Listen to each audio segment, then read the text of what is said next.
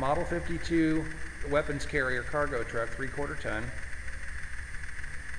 And all supplies and or men.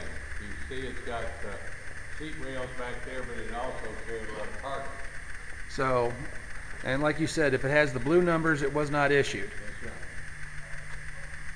But you can see the towels are to protect the seats. Yeah, I just keep it, as you see, I try to keep this place fairly clean. And I know these tires are expensive. I actually have a friend of mine who wants a set of 4 of those for his tractor. But you look back here and you can see the paint is rather well. Because I'm looking at this and I'm thinking this is almost a museum quality restoration. It is. All the things I do are museum quality restoration. Okay, then we have WC-13. WC-13, another weapons carrier. Half ton this time. Oh, are you recording this, man? Yeah, I'm recording this. Oh, okay. I actually traded for that one. Mr. Reaper wanted one of the M38A1Cs with the recoil. He wanted the recoiling rifle for the M38A1C, but he wanted the recoiling rifle real bad, and I was able to accommodate him and small deck and recoiling rifle. Actually, that's not proper. It should not be varnished. They all the beds had clear white oak in them, which is very expensive. Yes, it is.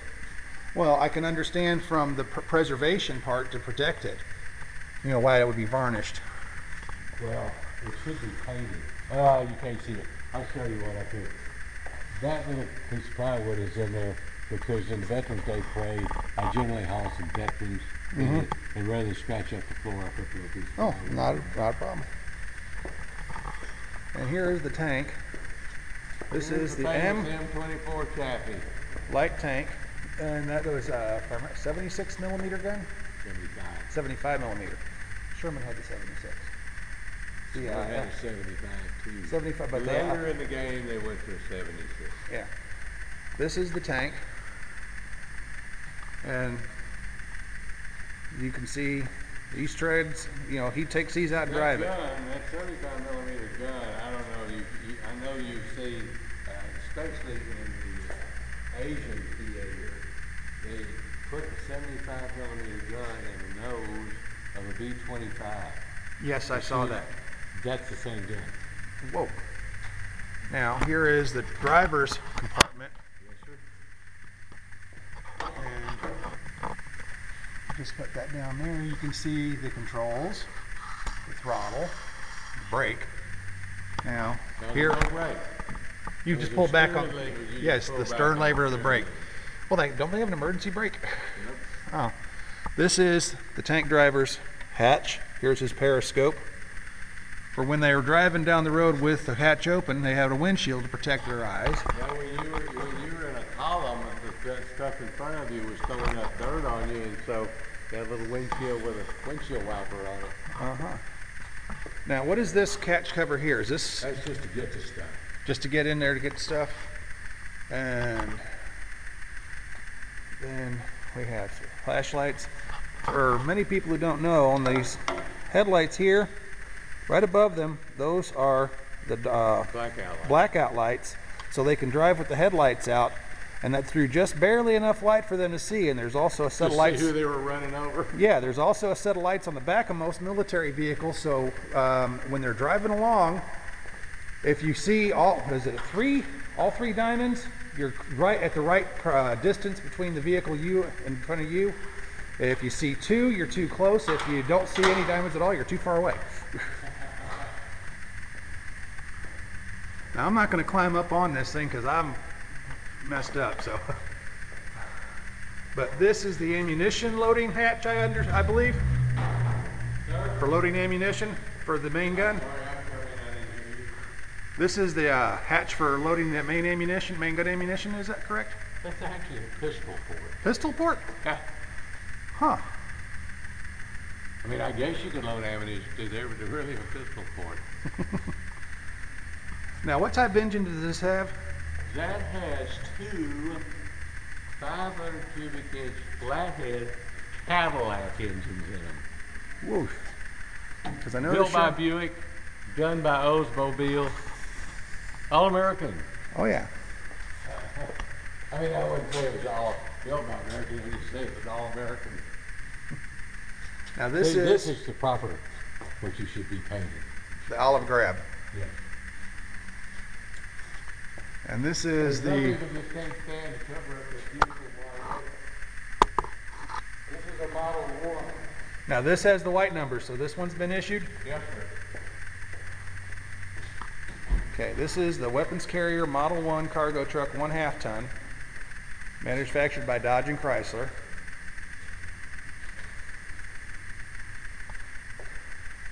Let me just show you what this thing looked like when I got it. Of course, wrong frame, wrong engine. We had to hunt all that down. But this is what the old piece of junk looked like. So you've done a lot of work on it, and this thing looks beautiful. Yeah, actually, I have a mechanic and I have a body man, but I am the welder. I'm going to show you something in a minute. Ooh, that floorboard in that truck bed. I mean, you know, the whole thing was not in the greatest of shape. So it came apart, as you can see, Frame all up. the way down, frame up, and as we're putting it back, painting it, and putting it back together. So every part gets sandblasted and painted. Here's the cab right after we got through sandblasting it.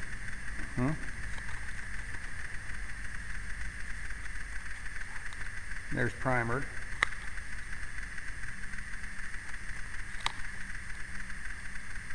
And as it goes back together, a lot of work. You can figure on about 2,000 to 2,500 hours on a vehicle like this. Okay. The tank, actually, the guy that built it, we bought a bunch of stuff from Europe and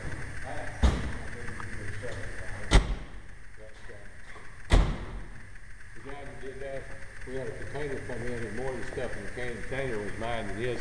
So I unloaded it here and he came down to pick it up. And you know how in our part of the world, before you get an order, the things sweat. Mm-hmm. I got my butt eat out big time by him. You're not taking very good care of my tank. You know, it's not only sweating on the outside, on transmission, everything in it's sweating. You will do a better job. So, spray foam, bought the boot foam and put it in, and it is air conditioned. It's only air conditioned enough to keep the moisture out. You're just doing humidity control. You can turn them on, and you got the drain where the drain just drains out the back. It's almost like a water hose running. So. Okay. Now this is. This one here, let me look how proud of this, because I am Okay. a welder, and I'm going to get you to show me where my welds are. Oh, I got really good on sheet metal brake, and I built all new rocker panel. This, when we sandblasted it, the mice had been in, and the mice pee and all that. It's highly acidic. It looked like Swiss cheese when I got Yeah. it. So this has been cut off and reskinned. Can you find my weld? No, I can't.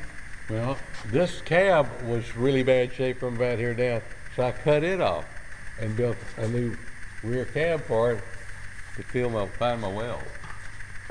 That's the only thing I can do in this operation. I'm not a mechanic, I'm not a body man, but I do weld pretty fair. Well, it's a lot better than I do. Now, on average, how long would it take for just like this, like the truck, not on the half tracks or the tank or anything, how long would a restoration take? 2,000 to 2,500 hours. 2,000, 2,500 hours. I probably got 2,500 hours in that one because it wasn't in as good a shape as it looked like when it was out there in the pasture. Okay.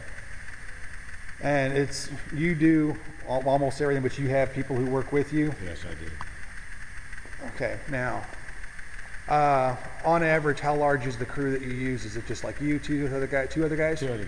Okay. And we're going to go over where the work, probably see them, we're going to go over where the work gets done. Now, you have two half tracks here. Yes. I see that one's got the, that looks like the siren with the light built into it. Yeah, that's not actually proper, but it was on there, so I left it. Okay. Now, Pat liked the sirens. Oh, I know He Pat did. also did not like half tracks at all, because he says, just get my boys killed. They think they have a tank and a regular 8mm German round shoot right through that half-inch plate. Yes, it would. Just regular rifle. Yeah. Okay, now we have front roller for... That's a ditching roller. Yes, for crossing ditches. There's another siren. Yes. That is actually fun. That I was going to say, because that looks like the one that was on the ambulance I used to drive in the Eisenhower That's Reserves. actually more fun. Okay. And fuel tanks, or gas cans rather. They're behind the seat. And this is the banded track, half track. These use the banded track, not the link track. No, all the half tracks have rubber track. Yeah. If you want to see track, I've got some over there. Okay. You never have too much track. Now, listen to this door. Now this has a panel, I believe, that folds up. Yeah, it's right here. Yeah. Oh, paint stuck. Oh, I got to pull the... Now this panel would go up to protect the driver more. And there is the standard half-track, look they would have. But this panel would go down for when they're not in bad areas, and this also slides open and closed. There you go. But this is to help protect the driver from pistol and rifle fire and shrapnel. Right. Okay. Now this metal is not that thick. It's only just about a 1/4 inch, if that. No, it's about 3/8. About 3/8 inch thick. And that really wouldn't stop a lot of fire if it. But it's mostly this is for like pistol and shrapnel. That's basically it. Someone. Yeah. Now this has that's M2. M3. M2 doesn't have a rear door. Who would want an M2? Hard to get in and out of. M3 has doors in it. Yeah. So easy. Once you're bucking into there, mine box. Yep. That's where the mine's going. Yeah, put the mines in for putting them out. Then we have the back door to go in. The seats.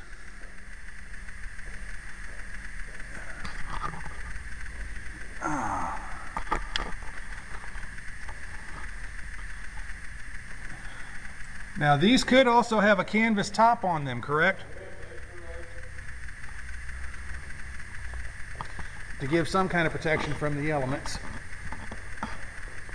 Now back then a squad was, I'm trying to remember, squad was 8 or 9 with the squad leader.